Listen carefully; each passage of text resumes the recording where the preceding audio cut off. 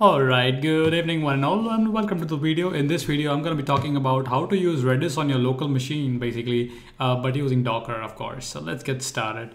So a lot of people don't know this. I mean, or even if they know, you always tend to do mistakes.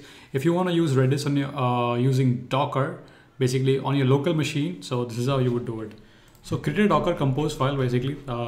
Version 3, we'll be using the version 3 service. We'll create a service, name is as Redis, image is redis.alpine.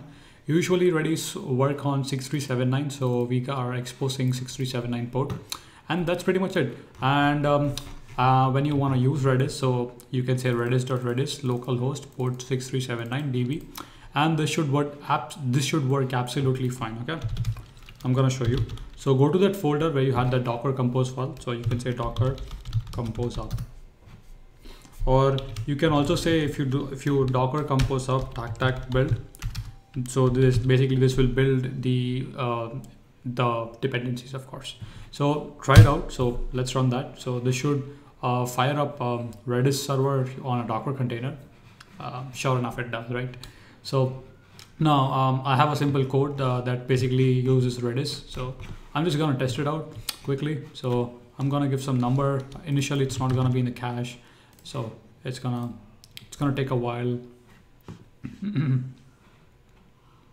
So yeah, and the next time I do, it's gonna be quick because it's a cached value.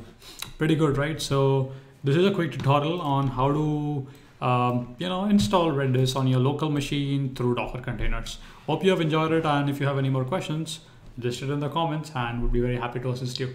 Thank you for watching.